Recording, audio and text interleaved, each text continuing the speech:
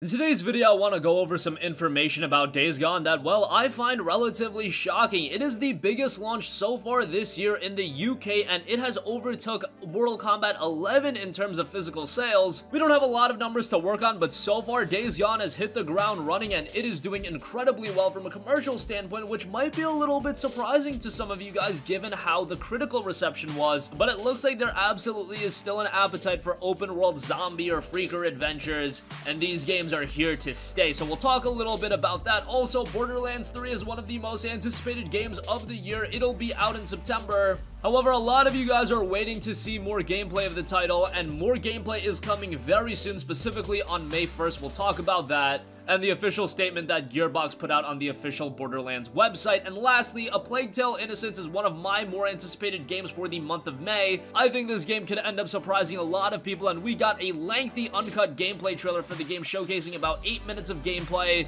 Game is shaping up very nicely, and we'll cover that at the end of this video. First up, let's go over the news about Days Gone. It is the biggest launch so far this year in the UK, so we don't have a lot of commercial numbers to work with right now, but this game, by the initial looks of it, it is selling very well. Initial reviews from critics were a little bit of a mixed bag, but it looks like commercially the game is doing well. However, it did fall a little bit with the numbers that we do have to work with. It's about 27% lower of the top tier PlayStation 4 exclusives like God of War and Spider-Man. Do note that God of War and Spider-Man were colossal successes. I believe Spider-Man in its first 3 days sold like 3 million copies, and God of War was around that level. Those two games sold very comparably, and they were two of the most successful PlayStation 4 exclusives of all time, and they're games with track records behind them. God of War, one of the most iconic PlayStation franchise ever, and Spider-Man is, well, Spider-Man, and it was done by Insomniac Games, a studio that's a lot more known than, say, a Sony Bend studio. So coming in at just 27% lower with the initial numbers we have, man, that means Days Gone is gonna break through that 7-figure sold mark very easily and very comfortably, and it's gonna approach, you know, millions of copies sold, multiple millions of copies, and I think they gotta be very happy with that.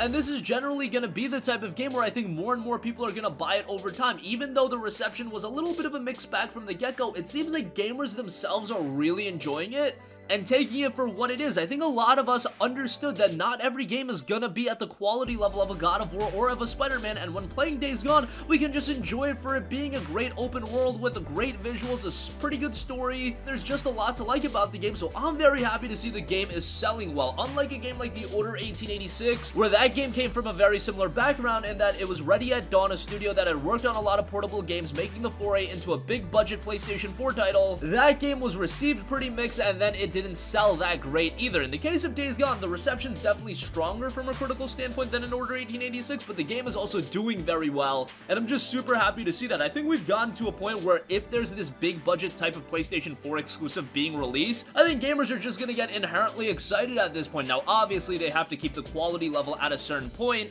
and at a certain level, but Days Gone had a sizable promotional push to it. It didn't have a gigantic name attached to it, but it looks like the game is still doing rather strongly, and given all of the big games that were released this year, Days Gone being at the top of the list, hey, that's very impressive. To give you guys an idea of what were the top 10 releases in the UK for the week, you've got Days Gone at number 1, number 2 was Mortal Kombat 11, number 3 was FIFA 19, and then it's rounded out by some older games, Red Dead Redemption 2 at number 4, Division 2 at number 5, Mario Kart 8 at number 6, Sekiro still holding up there at number 7, Forza Horizon 4 at number 8, number 9 is New Super Mario Bros. U Deluxe, and number 10 is World War Z, which is a relatively recent release as well. But I think there was this notion about a lot of people expecting Days Gone to be a flop. I don't think that's the case at all, and I do think what this opens the door to is Sony trusting Sony Bend Studio with a significant budget to create another big budget product, and I think from here on out, Sony Bend's games are just gonna get better and better. They've set a great foundation with Days Gone, but this was their first big budget game in a very long time. Working on games like Uncharted, Golden Abyss, and Siphon Filter is one thing. Working on a huge game like Days Gone is a completely different animal, and it looks like they've delivered big time, at least from a commercial standpoint, and at the end of the day, that is what matters from a business standpoint. I'm sure the developers themselves wanted the game to be received better, even though it's being received relatively well. A 72 Metacritic score isn't anything to hang your head on. That's a very good score. It's just that at this point, we've been acclimated to getting PlayStation 4 games that are received at, you know, a 94, and 87 is seen as kind of low, when an 87 is a remarkable score as well. And you see these Nintendo games getting 93s and 94s, and sometimes I don't even agree with all of the scores, but nonetheless, Metacritic has become such a powerful tool, and a tool we put a lot of weight on, and probably rightfully so. It's important to hear what the critics think, but in the case of Days Gone, even though the critics weren't overwhelmingly positive about the game, I think it's getting lost in translation a little bit that the game was still received positively, and gamers now playing it are really enjoying it, and that's great to see. And it looks like commercially this game is doing really well. It'll be interesting to see by the end of the year when we get some specifics. Will this game crack the 3 million number pretty easily? I think that would be a pretty remarkable feat for a game like Days Gone, because again, unlike God of War and unlike Spider-Man, even if you were expecting this game to be at that level, just know that this game does not have the name appeal of a God of War or a Spider-Man, so it being just 27% lower, I think that's pretty incredible, all things considered. Alright, moving on from that, enough rambling about Days Gone. Borderlands 3 is a game that we know is going to sell incredibly well. We've been waiting for Borderlands 3 for a while now. The release of Borderlands 2 came all the way back in 2012. Pre-sequel, I know, came in 2014, but we want Borderlands 3, and it'll finally be dropping this September. However, we still haven't gotten much gameplay for the title, but that'll be changing come May 1st, as announced on the official Borderlands website. Following a 30-minute pre-show, the first Borderlands 3 gameplay will be streamed here at Borderlands.com and on the Borderlands Twitch channel starting at 10 a.m. Pacific Time, 1 p.m. Eastern, 6 p.m. BST on May 1st. Many interesting Borderlands theories, some of them with decent accuracy ratings, have been floated following frame-by-frame dissections of gameplay trailers over the past couple weeks. A number of you have even said about cracking some hidden codes, but you haven't found them all yet. We'll just drop this image here as a hint, maybe give it another look. They dropped the Borderlands 3 promotional image. I don't really know how to decipher that, and they continue by saying, despite some incredible internet sleuthing, countless questions raised by you, the amazing Borderlands community remain unanswered. When will we learn about the 4 new Vault Hunters? Who exactly are the Calypso twins? Who's the young girl bumping fists with Maya? And how the heck do guns grow legs? We're excited to answer at least some of these questions and lots more during the Borderlands 3 Worldwide Gameplay Reveal event on May 1st. The event will feature the first ever showing of Borderlands 3 gameplay, as well as commentary from the Gearbox development team on everything from the new Vault Hunters and their respective skills to interplanetary travel and sweet, sweet loot. Shortly after the Gearbox presentation, you'll be able to watch literally hundreds of your favorite live streamers playing and sharing their impressions of Borderlands 3 for the first time. Whether you're a longtime Borderlands fan or a newcomer to the franchise, the first look at what's coming September 13th is a must-see. And you can sign up for the newsletter at the link below to receive a reminder email ahead of the event and be the first to hear about new Borderlands 3 info in the coming months. Of course, the game's release isn't all too far off. It'll be dropping September 13th. Love to see that with games so many times in games, and I point to Square Enix all the time with this. They'll announce a game, 4 or 5 years before it's ready to release. All of the anticipation dissipates by the time the game's actually ready to release, and you climaxed way ahead. But in the case of Borderlands 3, the anticipation was at a fever pitch, and you're just carrying that over with the release of the game just a few months later. Could you imagine if Borderlands 3 was announced right now, and then it wouldn't be released until like early 2021? I actually do believe that would have harmed the overall anticipation for the game, but I think Gearbox is doing a really good job with how they're promoting the game, and again, the official gameplay reveal will come May 1st. And lastly, another game that I'm excited for, and it'll be out very soon, is A Plague Tale: Innocence, and the official PlayStation YouTube channel uploaded an uncut gameplay trailer spanning about 8 minutes.